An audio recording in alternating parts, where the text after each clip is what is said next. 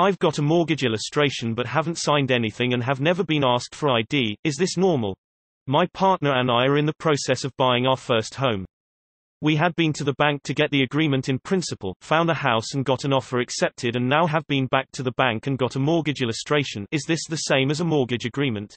Every time we have been to the bank we have been asked to take bank statements, payslips, and 2 forms of ID with us. We have never been asked for any of this by the bank. They seem to just take our word for our finances and our income. We also have not signed anything from the bank. We didn't sign anything to say that we agree to the mortgage illustration saying how much we are borrowing, over what time period and what our monthly repayments are. Is this normal practice, or has the bank done something wrong here? Yes, this is perfectly normal. A mortgage illustration is basically, this is what this mortgage will look like assuming everything you've told us is true. It's in a standard format so that you can easily compare different mortgages and choose the one you want, and you might well get several of them. It's not binding in any way.